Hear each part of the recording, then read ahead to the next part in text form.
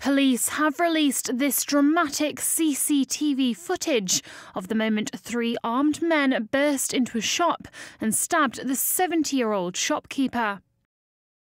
The 3 men, all wearing hoods and covering their faces, stabbed the shopkeeper as he tried to defend himself with a shop sign.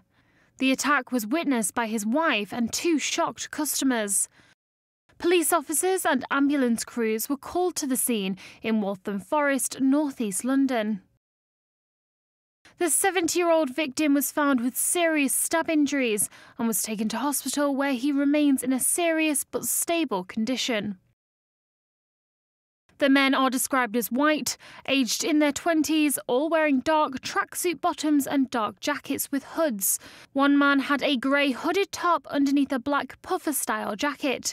Police are asking anyone with any information to come forward.